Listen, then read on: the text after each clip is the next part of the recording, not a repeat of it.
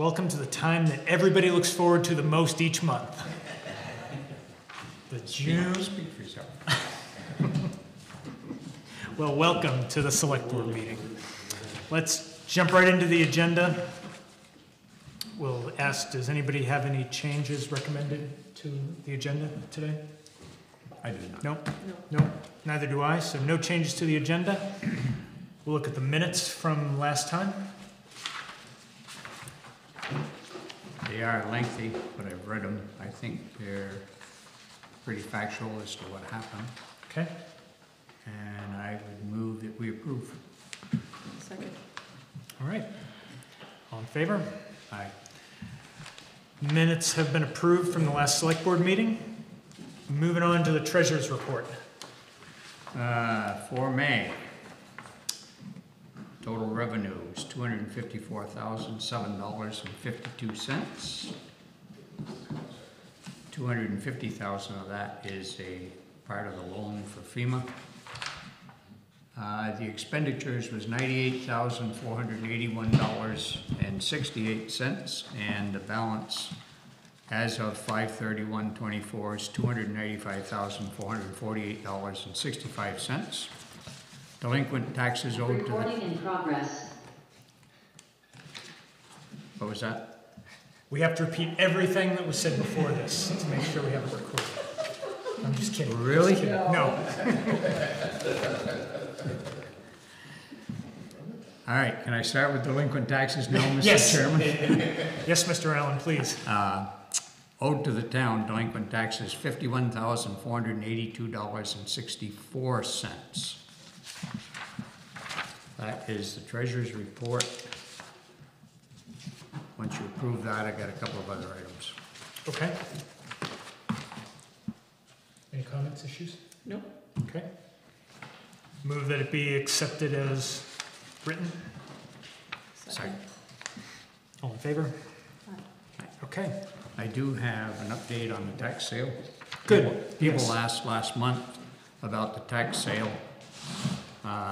They were held April 10th, 2024. There are two properties that were scheduled. Kenneth Sturm, this property had no bidders and therefore did not sell. At this time, the property is on the market for sale, and Reading will recover all funds when sold. That is the property on the end of North Pucker Brush, just before it intersects with Town Hill on the left, if you're going over from here. Matthew Stevens' property. This property was bought by Charlie Johnson. After the sale, it was discovered that the property could not go to tax sale as the owner is deceased and there is no executor or administrator. Callista spoke with John Springer about this, and he confirmed it could not be sold. The funds were returned to Mr. Johnson. Mr. Johnson's attorney called Callista and said there was no reason to believe this could not be sold. Callista contacted John Springer, and he wrote a letter to Mr. Johnson's attorney explaining why the town was not selling the property. So basically nothing happened. Nothing happened. Okay. No bids on the first property, and we can't sell the second property. Okay. Where's the Stevens property? That is at the intersection of Center Road and Matthews Drive. It's that trailer right on the corner. Lisa? Thank you.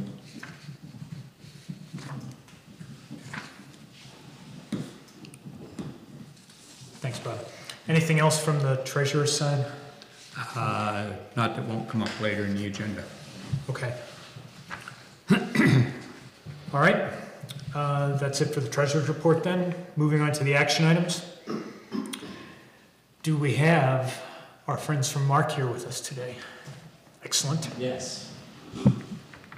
So the first item on the agenda that we had was, I believe you all wanted to do a review of the town plan in conjunction with the Select Board and the Planning Commission. Yeah, it's a little broader than that. Really, so I'm Jason Rasmussen with our the Regional Commission. And, Jason, can I just ask, I should have mentioned at the beginning, one of the things that we've been hearing, at least from the folks that are on Zoom, is that the acoustics in the room are terrible and it's hard to hear people, so I'm going to ask that we be a little more vigilant about trying to use the microphone if you're speaking from the audience, okay? And I'll talk a little more about that at the end too. Thanks, Jason, go ahead. Sure, thanks. So the Regional Planning Commission, under state law, is supposed to come to each town every couple of years and just say, what's going on, how can we help? As part of that, there's this town plan review. More importantly to me is what's going on and how can we help you? Just as a form of background, I think Bob and some of you are very familiar with this, but just to get a sense of what we do, really briefly, we're a subdivision of state law, and we really exist we serve a 10-town area in southern Windsor County, and we exist to basically do technical assistance for our towns. And so we work in town plans and zoning and training and that kind of thing. We have a big water quality program. We have grants that we give out to towns right now. We're administering a grant program for the state. We do emergency management. When the flood happens, we have a role to play there. We do mapping, we do grant writing. More and more that we're getting asked to do some level of help for town staffing. So we've been doing interim zoning administration work in some towns. There's a lot more talk about multi-town staffing, whether that's through us or otherwise. So we're basically a resource to you, and we want to be as helpful as we can, whether it's capital planning like the wastewater study or any other thing. So again, we really want to get a sense of what's going on here in Reading and how can we help. But we should talk a little bit about your town plan and kind of fill you in on that. And so Martha's done a review, and she's going to hit some of the highlights on that. So I'm Martha Harrison, also from the Madison Regional Commission.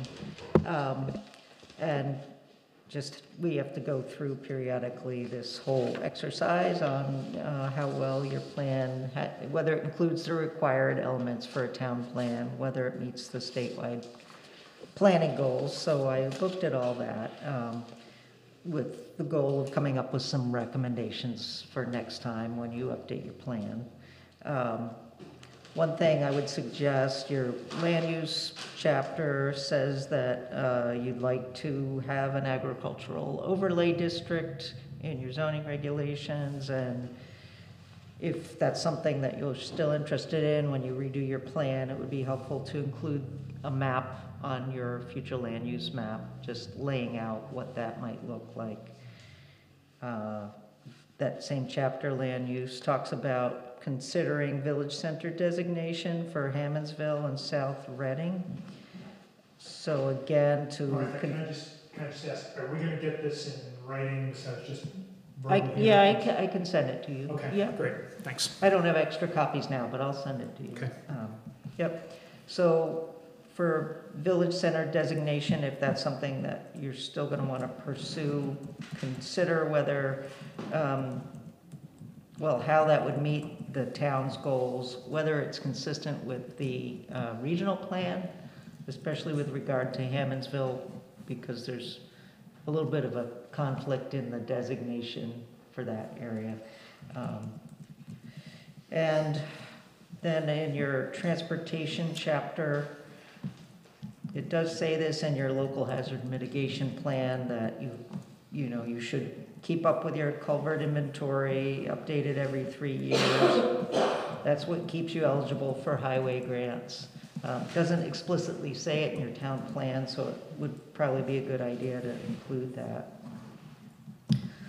Also, you're not due to update your plan until 2030, and the municipal road general permit deadline is December 31st, 2036. So since that will be in the time period that your next plan is going to cover, it would be good to have more detail in the plan about what's required, progress you've made, what you still need to accomplish for that. But it sounds like you're saying that there's plenty of time if we're not updating until 2030, that's not due until 2036? Is that what you just said? That the municipal road general permit, towns have to be in compliance with that. They have to have completed all their road upgrades by 2036. I mean, that 2030 is when your current town plan would expire. Yep. You don't, I mean, you can update it earlier if you decide that you want to. So your plan has lots of information about natural resources, but not quite as much on infrastructure and human resources. So another thing I would suggest is going into some more detail about your existing facilities and their capacity to meet future needs. And so as an example, the town garage, the plan basically says we have a town garage. So it would be good to know, when was it built, what condition is it in, is it big enough to house all your equipment, or do you need some, maybe some additional space there or something. Same with services, it's just very brief, and it'd be good to know, how many firefighters and EMTs you have, how many calls they go on, what else do they need to continue providing the services they provide to the community. This section of the plan also talks about your town hall and fire station being emergency shelters. The local hazard mitigation plan, says that those two buildings are your emergency shelters. And it would be helpful, I think, to have that in the town plan along with some additional detail about the capacity of those buildings to serve that purpose. Do they have enough space? Do they have backup power? Do they have restroom facilities? Is there heating and cooling capacity, kitchen facilities, and so on and so forth for those?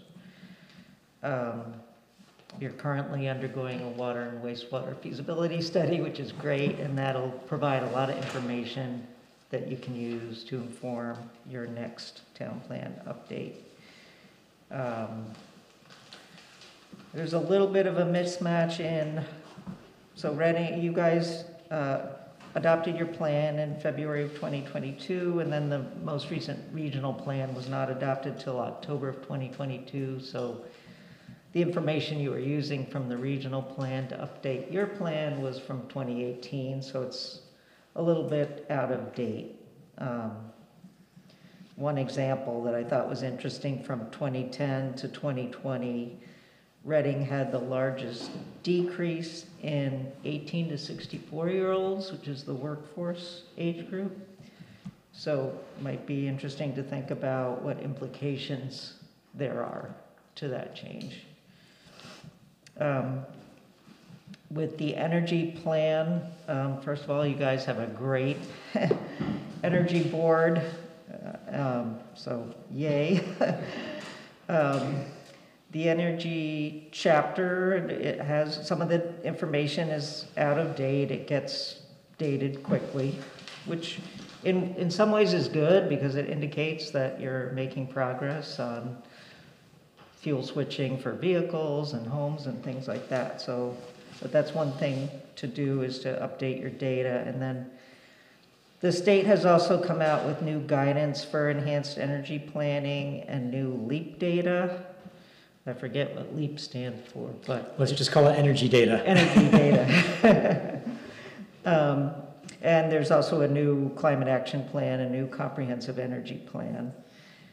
And I know some of the towns in our area have a solar resources and wind resources map, and Reading doesn't have one at the moment, so it'd be good to include that with your next update. I think we do. Okay, I didn't see it. After the meeting, we'll talk. Yeah. There's new requirements for including greenhouse gas emissions targets in your energy chapter, so that's something you'll have to include. That's something everyone's going to have to include in their next updates. And by the time you get to that update, you'll probably know a lot about your new solar array, and hopefully you'll have some municipal energy resilience projects completed on some of the buildings. And so mentioning that and maybe looking at the impact that those projects have had would be interesting. The Home Act, which passed last year and had a lot of implications for zoning, also had implications for town plans. So towns are going to need to be more detailed about analyzing their existing housing stock, like specifically how many of this type of house do we have and how many of this type of house do we have and what do we need and what's the gap there, and specific actions that can be taken to address that deficit between what you have and what you need. And then flood resilience, I mean, flood and erosion hazard areas are on your water resources map, and there's a brief section under natural resources about flood resilience. But given the impact that floods have had in Reading, I thought it would make sense to maybe go into a little more depth on flood resilience next time you do an update. You did recently update your local hazard mitigation plan, and that certainly addresses floods. And, you know, one way you can go into more depth is to reference, you know, incorporate the LHMP into your town plan by reference, and then include some of the information from that, key points in your town plan. And one of the recommendations is to look at it every year. Look at what the recommendations are and see how, you know, what progress you're making on that. On the hazard mitigation plan, not right. the town plan, yes. Okay. Right. Well, both ideally, but yes. And you may also want to consider updating your flood hazard regulations at some point. I was going to say river corridor, but there's a new state law that just became law without the governor's signature that looks like it's going to be, like the state is going to be taking jurisdiction over on river corridors, so. Yeah, for if you want the details, it's Senate Bill 213. And so that passed, again, without the governor's signature. That'll be a state river corridor permitting process, but that won't really kick in for, I think it's 2028. So we have some time before we get to that point. That's it. That's all I have. So are there any questions on those details from Martha? Again, you know, we can follow up and give you the written summary of that stuff, but I think your plan's very recent, still relatively, you know, quite good. So these are just suggestions for the next time. Are there any questions? No, excuse me. No, please go ahead. I don't have a question, Jason, but I do want to say that the Mount Escutney Regional Commission and the Southern Windsor County Regional Planning Commission prior to that, both Cindy Ingersoll and Chris Urick have been very helpful to the town in obtaining the grants and aid money, and also helping us with selecting sites and things like that. And I can't tell you how many thousands of dollars we've received through that program since it came in 2016 or 17, I'm not sure when it was. But they have been deeply involved in that, and it's been a great help to the select board and the highway crew.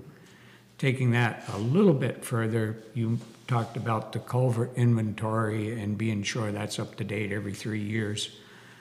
Glenn has an online program that is connected with the state, and it is updated, I could say daily, but is updated anytime we make a change or find something to a culvert. So it is up to date. Good. As of June 10th, as much as it possibly can be, with everything that's changed with the flood and things like that.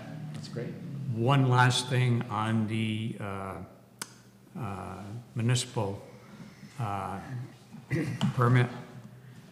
We have probably about 20 to 25 sections that will be upgraded this summer and fall, I believe, through the grants and aid. Now, some of them are not in red, and for those of you that don't know what I'm saying there, if it is in red, it is high priority. Some are very high priority as far as water quality goes. Not all of them are in red, but a lot of them are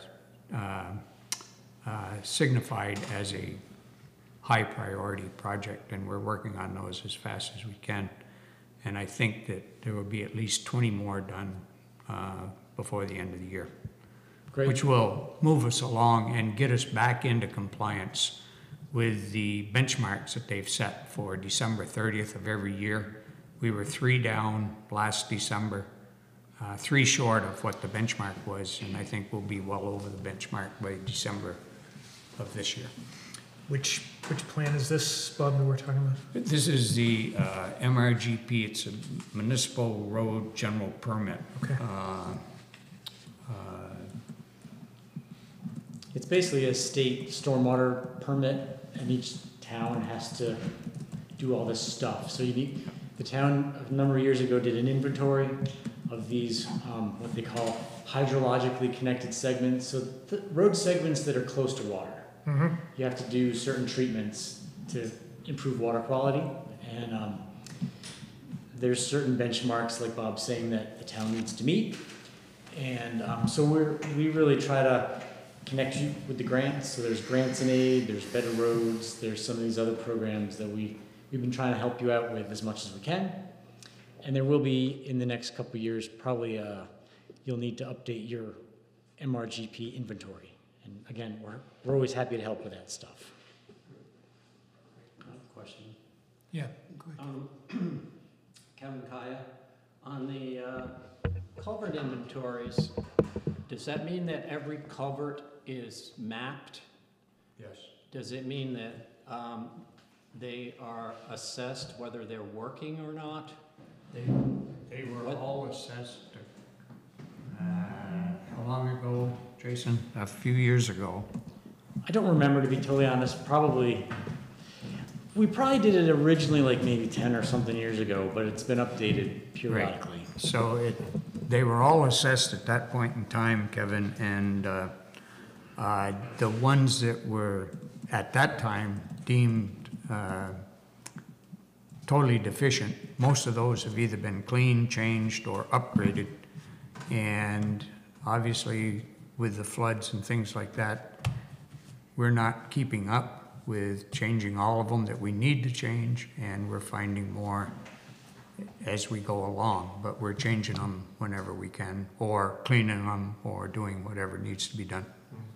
So when there's an assessment, who assesses and how are they designed? Are they set properly? Are they sized properly for the watersheds or the small road runoff areas? Are they sized? The assessment originally was done by a gentleman that was working through, at that time, Southern Windsor County, and his assessment was used to make some upgrades. Currently, we can ask for help, but most of the assessment's being done by the road crew.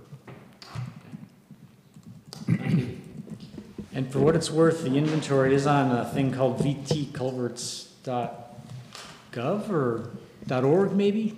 .org, I think. vtculverts.org, I believe is what it I is. forgot to bring my phone, or I can tell you what it is. You could look but it up if you wanted to. So again, I think, from my point of view, I really want to know what can we help you out with that we're not already helping you out with. Well, let me just ask, before we open it up, so our plan was just updated, as you said, in 2022, Yep. right? Next one is due 2030, so it's an every 8-year thing. That's right. The review that you just did, is this an annual thing, or what prompted this review from you today?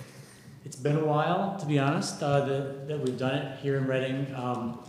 There's a lot of new board members, so we thought it made some sense to do this year. We're supposed to do it, I think it's twice every 8 years or more frequently.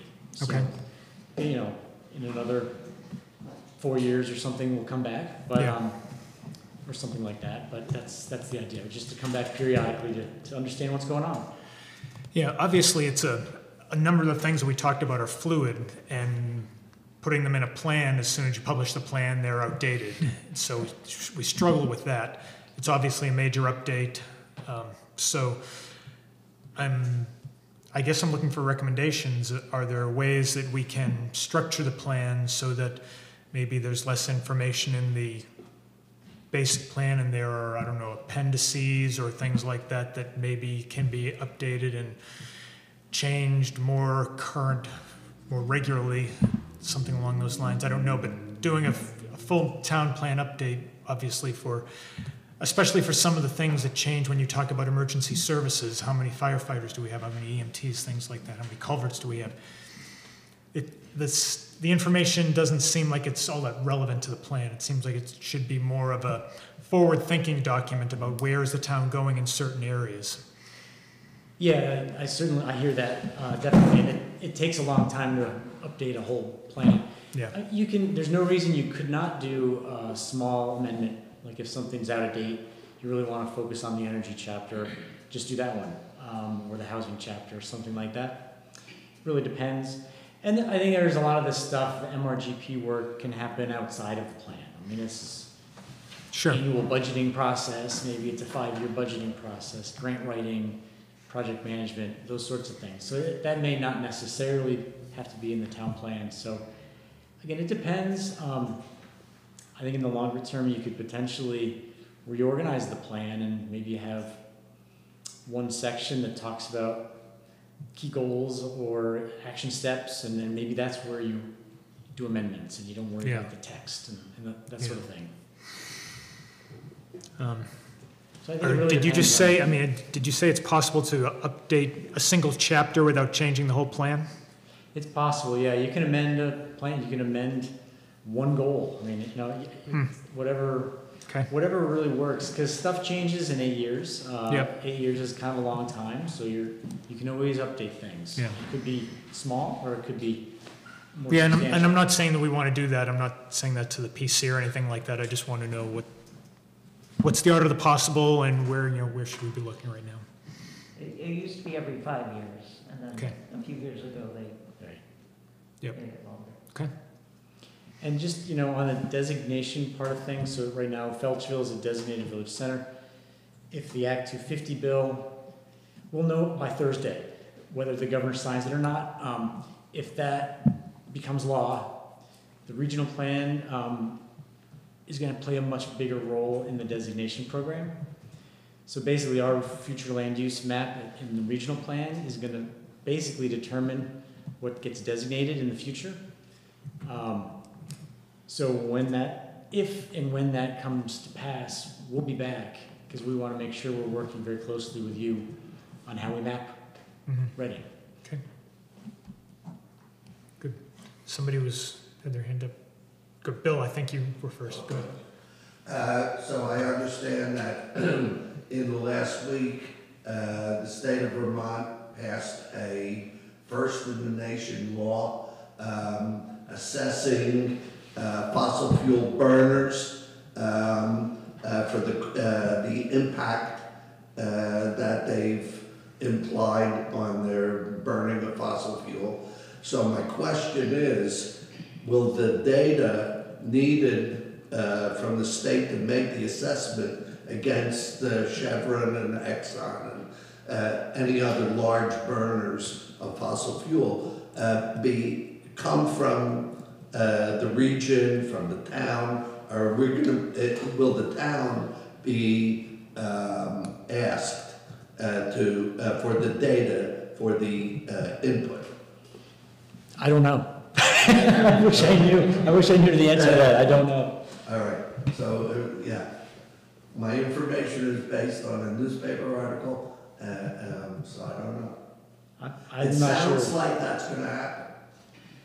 Yeah, I'm not that up on that bill, and I'm not really sure where the data is coming from off the top of my head. I'm sure there'll be a lot more information Right. coming out if it does and has become law as we go forward. It is law, but it's going to be challenged. Oh, yeah, no question. In court. Yeah. Yep.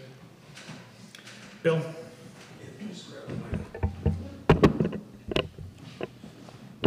I just wanted to offer a couple of comments. One is a member of the Energy Committee and one just as a Garden Variety resident. First of all, Martha's been fantastically helpful to the committee. And it's been critical because when I'm sort of taking my Energy Committee hat off now, just reacting as a resident. When I first was asked by one of the previous members of the Planning Commission to look at the town plan, specifically the energy and housing sections, because I had some professional experience in those two arenas. It initially struck me as, well, this is nice. This is about 10 or 20 years worth of work in each of these arenas, and there's no sense of in most business enterprises, whether they've been for-profit or non-profit, I've worked in usually organizations develop a strategic plan that identifies priorities, resource allocations, costs, and timetables in the town plan, while a useful document doesn't really zero in on, what's if you asked previous or current select board, what's the top priority in the energy section, the housing section, I don't think anyone could answer that question. Which for a group of volunteers, we're trying to do our best with no sense of priority and no sense of resources. We're trying to sort of figure out, well, what can we get done with what we have, which isn't much. We got 4 or 5 people who are putting in a ton of time. And Martha's been trying to drum up some resources through the state, which has taken maybe longer than I'll live to see it, but at least it's the ball's in motion. So all I'm saying is maybe the select board's role, so you have to redo the plan every year, would be to think of it as sort of an add-on, more focused document, which would be more like a traditional strategic plan. Would help any of the committees better understand what the select board wants to see, or your sense of what the priority should be, because we don't have the money or the time or the resources to do all that stuff. We just don't.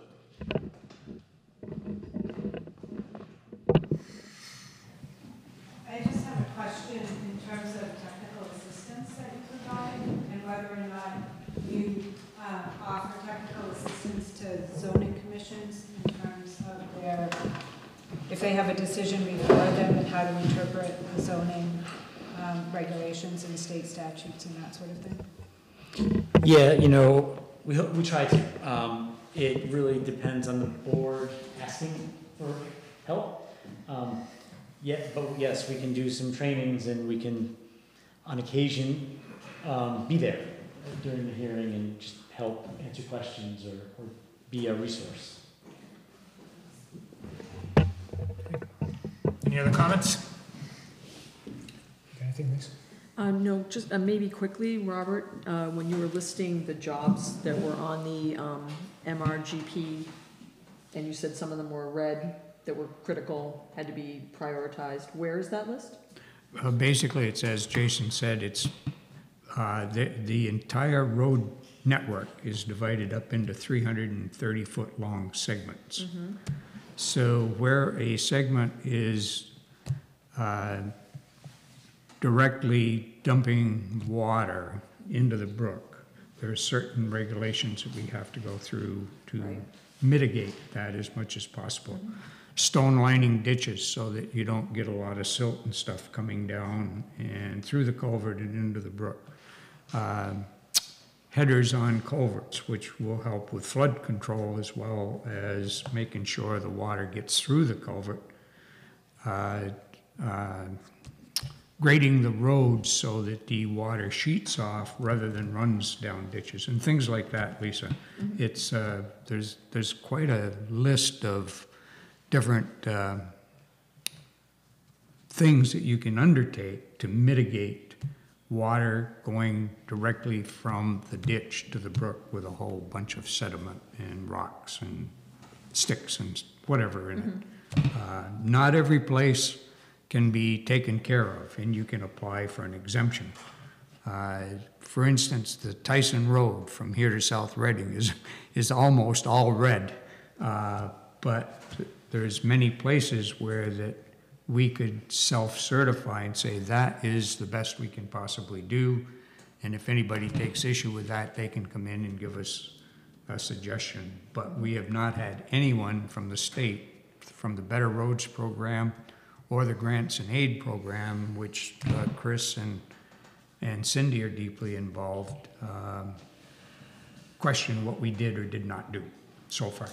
Great. So I guess my question more specifically was, are there specifics, like where is the map that shows where these sites are within our It's an online map, Lisa. There is there was a large one here somewhere, but it's outdated now. Mm-hmm. But it's online. I can get you some information where you can go look. Great, thank you. Yep.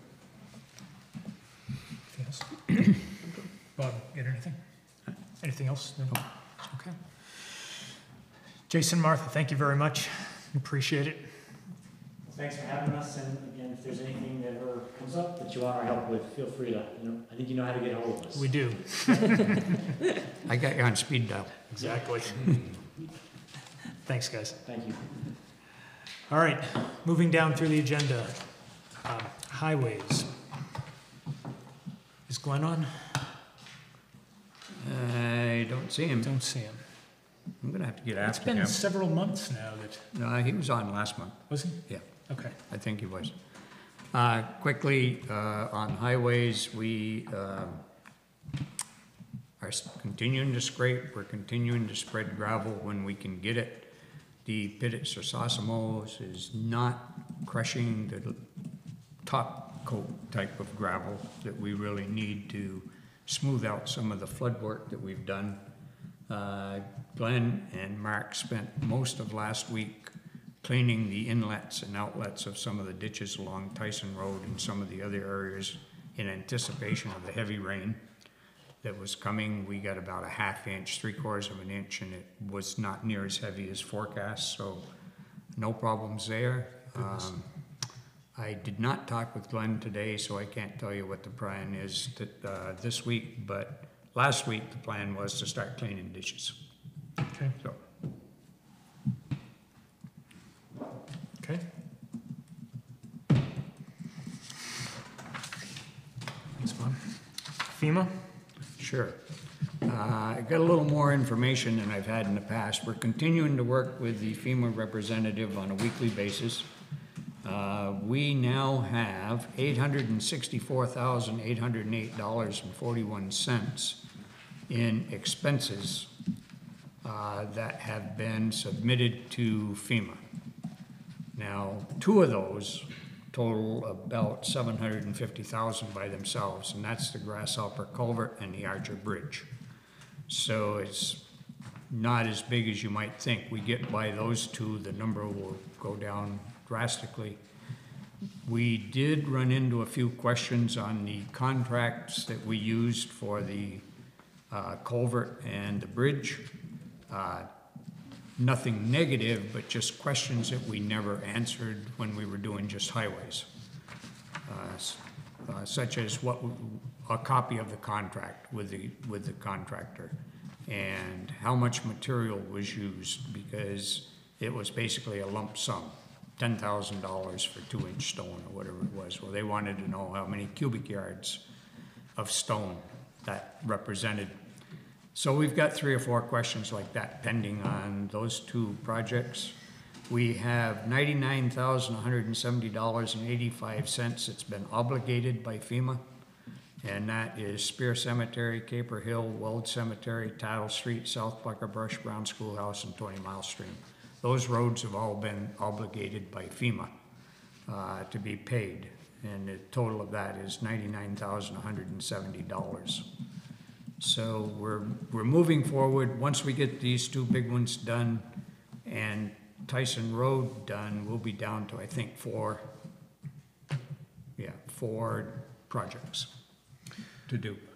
When you say it's obligated to be paid, you mean that they've agreed to pay, but they haven't paid yet?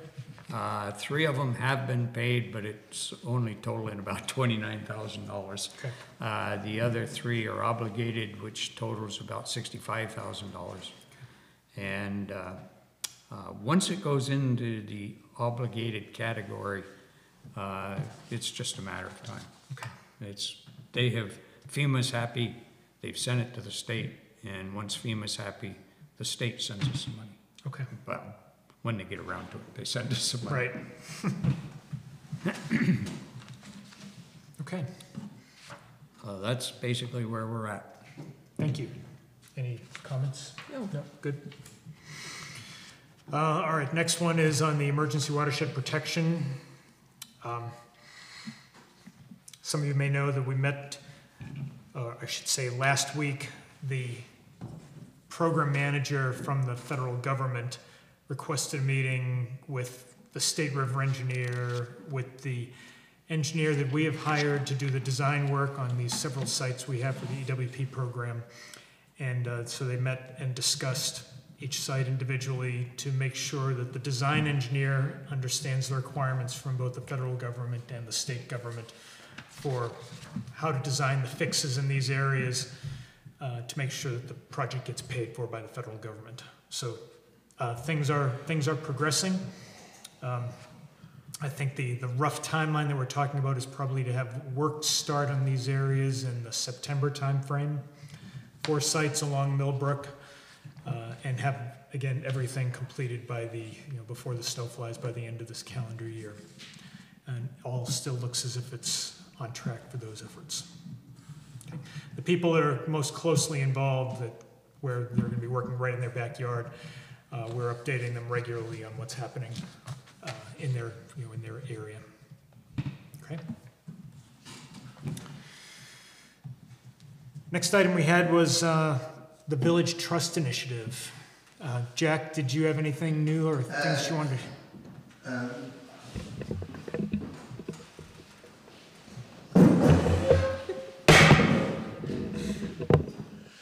So the only update we can give you right now is that since our last meeting, we were interviewed as a group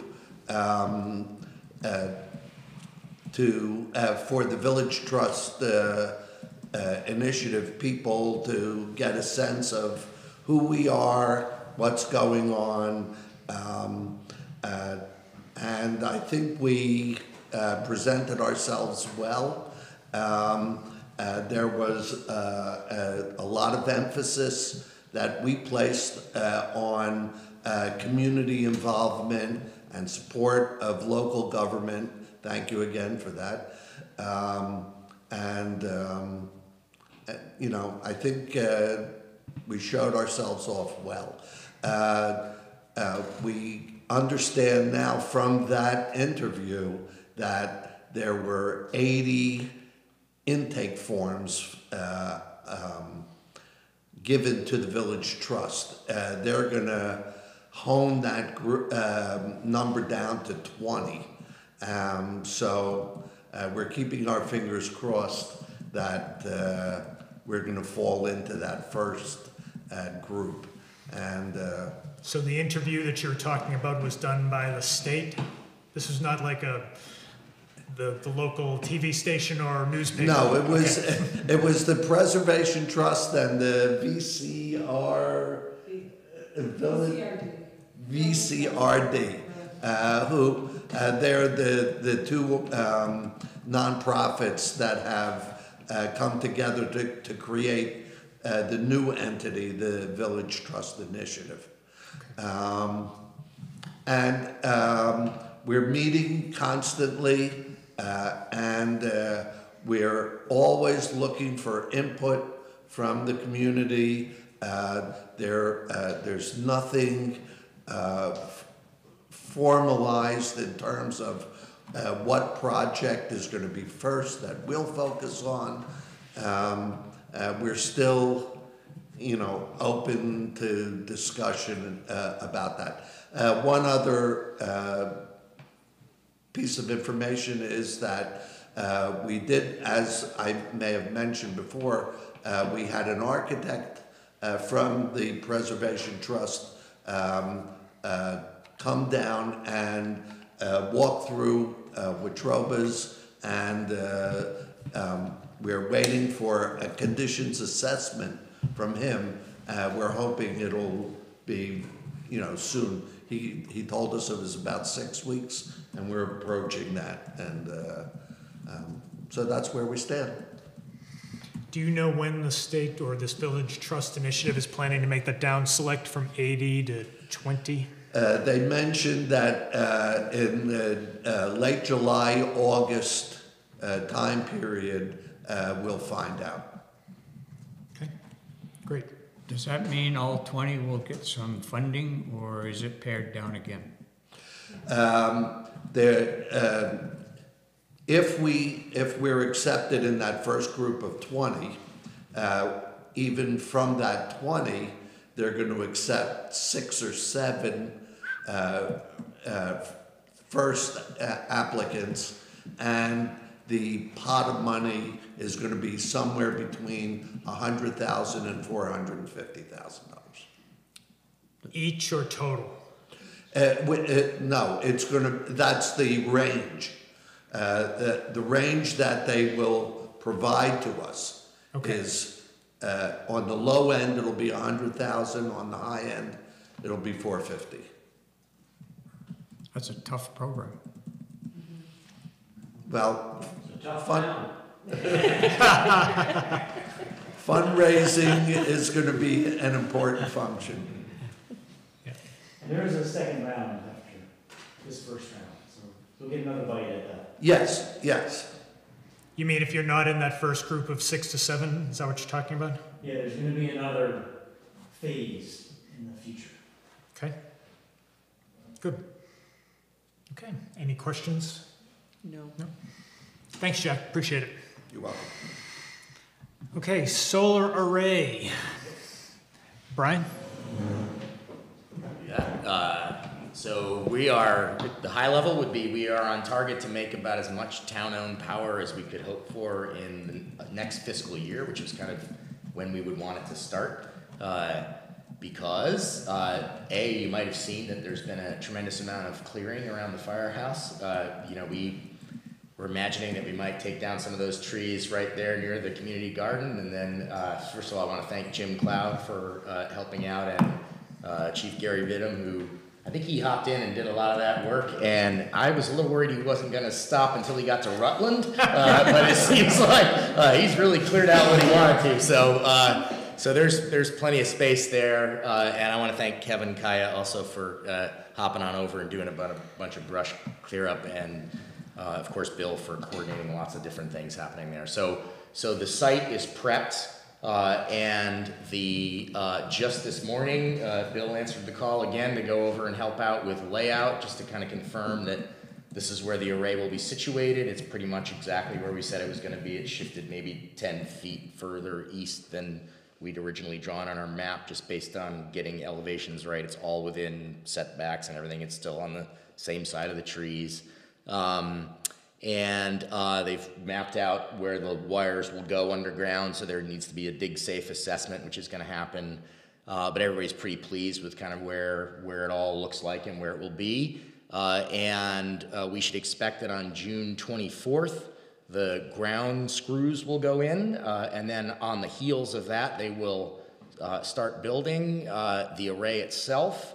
And the expectation of the project managers is that by the end of that week, the array footprint with all of the panels on it will be up for people to see. That won't be turned on until later than that. And that's I am being ambiguous because there's a bit of interconnection that needs to happen. There's a state inspection, and then GMP needs to do some work before they'll actually flip the switch.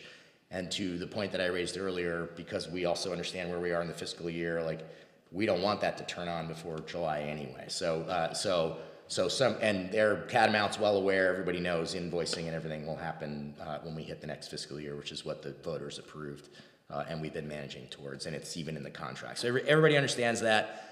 But that said, we'd like it turned on as soon into the next fiscal year as possible, because this is when the sun is shining. It's when we're going to make most of our hay. So we would love to get it turned on as soon as we can. So that took lots of effort from lots of folks, and we appreciate the support of the select board and all the folks in the community who've stepped up in lots of ways to make this happen.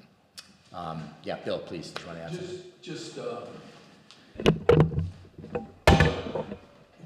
something? Just one technical footnote that I learned today, because I was trying to massage the exact layout just a little bit to minimize the impact on the community garden. And I learned, Brian probably already knew this stuff, but I'm sort of new to the solar game, that changing the orientation from true solar south by, it's got to be right on the azimuth. And if it varies a degree one way or the other, we lose 10% efficiency of the panels. So I basically said, put it where you get maximum efficiency. So I'm saying that because if anybody complains about the exact orientation, it's important to understand it got fine-tuned to get maximum efficiency out of the investment. And changing it is just going to drop down the efficiency, and I didn't think anybody wanted to see that. So, if anybody has any complaints, Directed to Bill. No, Brian. Brian. I just heard, Yeah, that's what he said. he says, he made the decision, the executive decision. All I right, visited the site as well, it looks like a really good layout, and even though there's like scads of acres of good soil there, there's really not an impact on if we have everybody communicate. great. Yep, I have to say, I love the image of solar panels with a community garden in and around it, and what that, I don't know, just says about the town as you're driving by, and so I don't know, I'm looking forward to it. And I should say in the context of the press, the Vermont Standard called today, they wanted to do another story on the whole thing, so we'll get a little something out there. nice, Yeah. nice. Well, And I was just, one other comment, I was hoping, Chief, that it might be the first fire chief of Vermont to claim total solar power for the building, but unfortunately, we're number 2. Barnard beat us to the punch. Dang, Barnard. Brian, to piggyback on something you and I were just talking about, just so we get it out into the public here, there's been an issue in the paper about the, the amount of payback or credit that you get from Green Mountain Power is being reduced for solar power. We're not affected by that. Would you just speak to that for a second? Yeah, thanks for that. Actually, there are 2 things that you may see about solar that are relevant to our plan that I absolutely wanted to make sure anything that we had put before the town as part of our model were going to stay the way they are. And again, to the point of like fast action and being able to move this through, it was well considered and we all worked together on this, but the fact that we did it when we did meant that we had our applications in before any changes that came subsequently to the net metering rate, which is how much credit you get per kilowatt hour is generated, has been dropped, I believe by 2 cents now from where the model was that I presented to all of you before. But we are grandfathered in because we had our application in before that will happen, which is going to be, I think, at the end of July is when it kicks over to the new rate. And the second thing that is also changing is the group net metering aspect of that. And what that means is the way that our system is going to work is we're going to make a whole lot of power behind the firehouse. The firehouse gets all of the power that it needs, and then all of the extra we can credit to other buildings in town, to meters. So that's a group net metering setup. That is going away too. However, again, everybody who has it will be grandfathered in and will continue forward. So we're fine on that. It's going to change an approach like this starting next year for other municipalities or anybody else who's doing this. So there are details under that we don't need to go into, but I would just say that was another change that came through. So again, just grateful for, but on the one hand, all the due diligence that was done, and on the other hand, the ability to sort of move because it meant that we're sitting where we'd want to be in the context of those changes. Yeah.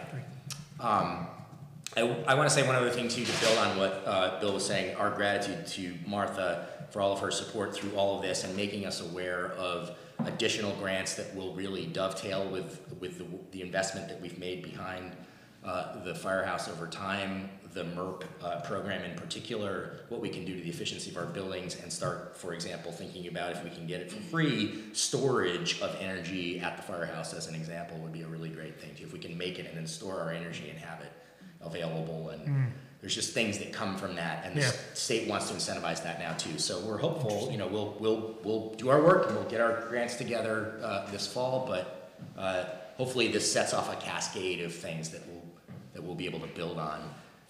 And I should, in case anyone gets worried about that, that's all state dime. If we get it at all, it will all come from the state. There's no ask of the town for any of those things. So more to come, hopefully. Good. Great.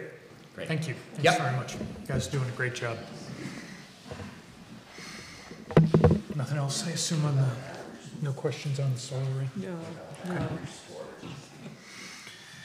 All right, getting to the end of the agenda. The second last item we have here is website policy review and signature. So the town is getting caught up on a number of policies that we just need to make sure we have in place. Callista has done a good job of putting together a website policy for the town here, something that the select board will end up signing, and then it'll be published for everybody to see. I don't think it's necessary to read this, or we have read it. I don't think it's necessary to read it in public and take up everybody's time, but once we do get it out there, if there are questions, please let us know. If anybody has any questions or issues, I think it's pretty generic and hopefully non-controversial. Okay. Any thoughts on, any desire to read it out loud, or do you have something you want to bring up in public, Lisa? No, not at all. I think it's very basic. It just says what'll be contained on the website and that sort of thing, and, you know, who can advertise on there, and it's pretty generic.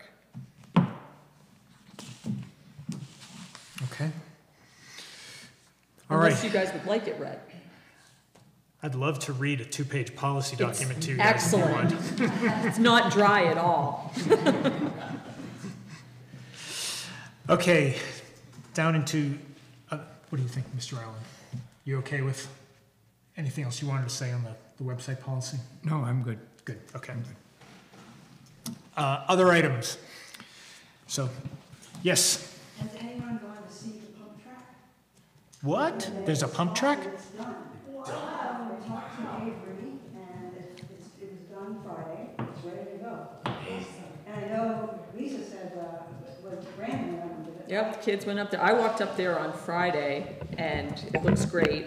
And the kids found it on Saturday, and they made good use of it. And I thought, I'll see how quickly I could injure myself on it. But it's pretty cool looking. It looks really great. But you haven't been on it yet, Annie? I walked it. You walked it, okay. Did you jump off the rocks? What's that? Did you jump off the rocks? No. That's awesome. I had no idea that was done already. Yeah, me either. I was pretty impressed when I walked up there. I thought Nice. they were still gonna be on work. Okay. I got one thing. Yeah, please, go ahead. I forgot to mention, under highways, we applied for a structures grant for the culvert on Brown Schoolhouse Road that caused us all the problems in Irene and in last July, as I'm sure this lady over here is well aware. And I got a letter, or actually an email back from Chris Bump, who is the District 4, one of the technicians at District 4, engineers. And it says, "Greetings, I am writing to inform you that your application for the Town Highway Structures Program grant for Town Highway 44 Brown Schoolhouse Road has been recommended for approval. Once the grant has been fully executed, a copy will be sent for your files." Doesn't mean we have it, but it does mean that it's past the first That's the stage. first step. And that is to change that culvert that is about a half a mile, 6/10 of a mile up Brown Schoolhouse Road. It's currently 66 by 36 or something like that, what they call a squashed culvert, into a box culvert that is 14 feet wide by 8 foot deep. And the depth will be minimized by 2 feet because we have to put 2 feet of gravel in the bottom of it so the fish knows where to go to get up the stream. Can't swim through concrete, I guess. Yeah. Anyhow, it'll be 6 by 14, which is significantly bigger than the culvert that's there now. So hopefully. Only 30 years or something you've been working on this, Robert? What's that? You've only been working on this 30 years or something? Well, we've been working on it a while, and finally it's come around, at least has passed the first approval. And usually, don't take me to court on this, but usually if it gets by there, we get the money. It's about a $200,000 project.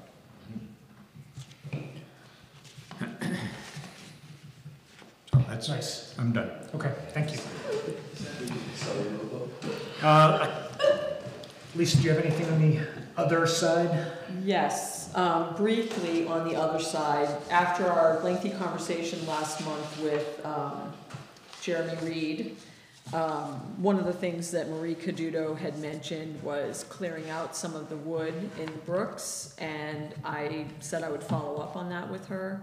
I did chat with her. As everyone knows and was told, wood in the brooks is generally a good thing. So in general, they're against taking it out of there.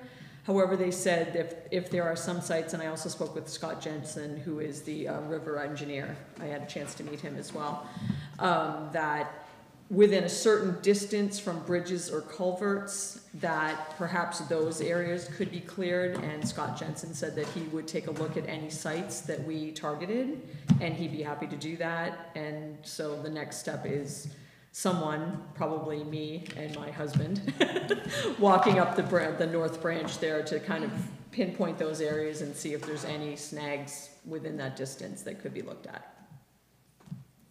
That's it. But he didn't say what that distance is. Feet, half mile, nothing like that. It is roughly 100 to 200 feet. So it's, can't go all the way up or be within that. Which is not very far. It's not very far. No, there's no trees only 100, 200 feet up. Exactly. It's all rocky now. I know, Exactly. but, Problems further up. yep. Okay. Thanks for looking into that, Lisa. Sure. Anything else? Any others? Any other others? I guess maybe briefly to jump on the tail of the pump track, John and the rec committee also spoke to Dylan Rowley and about perhaps helping or asking him again if he would help with clearing off the site up there for the ball field. He said he'd be very happy to help. So that will be the next start. Nice. Great.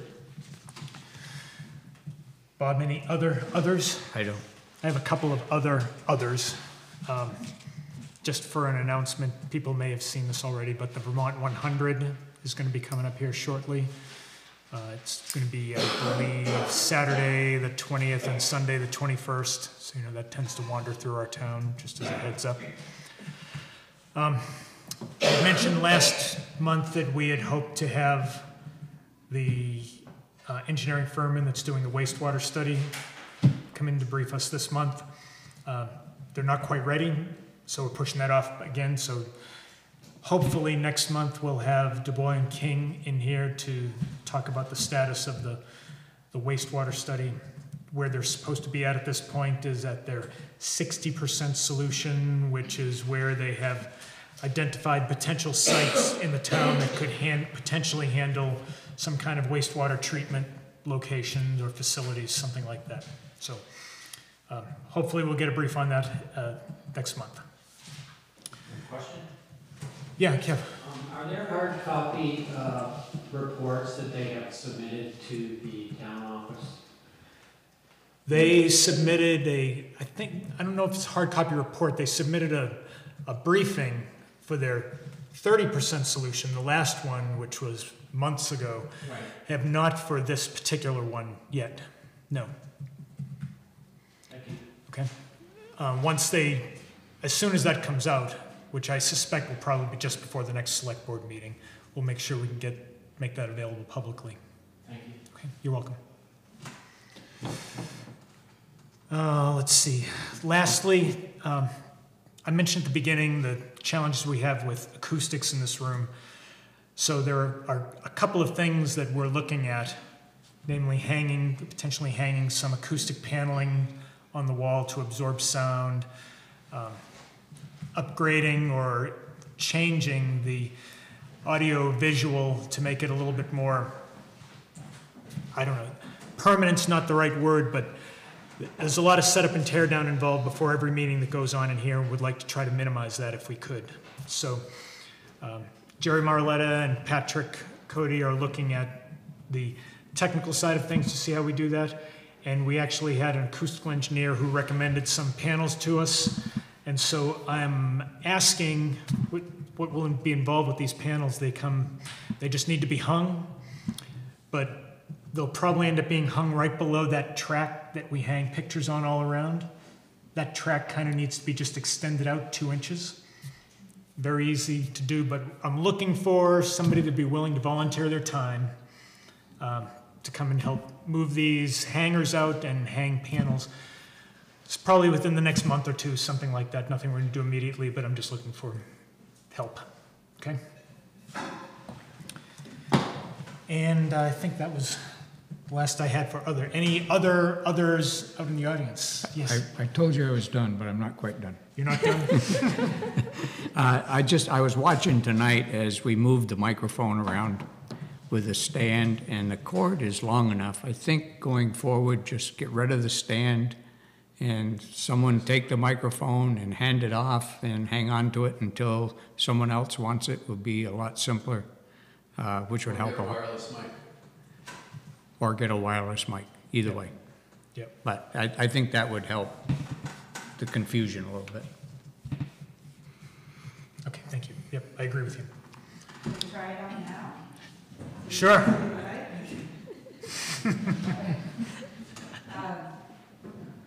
Push on it. There's like a ton of. All right. Oh gosh, she's got a mic. Stand up in front of everybody, but, I just wanted to say the Future of Reading and the Rec Commission hosted a pancake breakfast this past Saturday. We saw a lot of people there. We had, I think, over 100 people show up. So thank you to everybody who worked on this. Thank you to Callista and Esther who put the little sandwich board outside. And Callista came in early to let us in, so we just really appreciate everybody who helped make that happen, several of whom are here tonight. Not a ton of announcements. We have set a date for October 5th for the Fall Festival, so that is happening. Lisa Kaya and I are organizing that, and we have a whole team of volunteers willing to help. So far, we have a couple of food trucks signed up, and we have 3 bands lined up to play music, and we have a handful of other food vendors lined up. So we're in good shape on that. And then the last thing is we're in the planning stages for our July meeting for the Future is Reading, and we haven't set an agenda yet, but we aim to have that advertised in the Informer. We know the deadline is Friday or Saturday, and we hope that we'll see many new faces there. So that's it. Sure. Thank you, Mark. This was great. We really appreciate the leadership that the Future of Reading group has shown here, pulling stuff like that together. So well done, everybody. Thank you. Bob, anything else? Nope. Lisa? No, I think we're good. Okay. We have an executive session that Stacy? and somebody on the online. Hey, Stace, yeah. AC Gallo, Planning Commission. I just wanted to thank Martha and Patrick, or Jason, for their support to the PC and the ZBA in our recent months. Very much appreciate that sounding board. Thanks, Stacy. Yeah, thank you. Yep. Definitely echo that comment. Anything else from anybody online? No? Okay. All right, we have an executive session we have to go into to talk about some employee compensation issues. But other than that, thank you everybody for showing up, and we'll see you next month.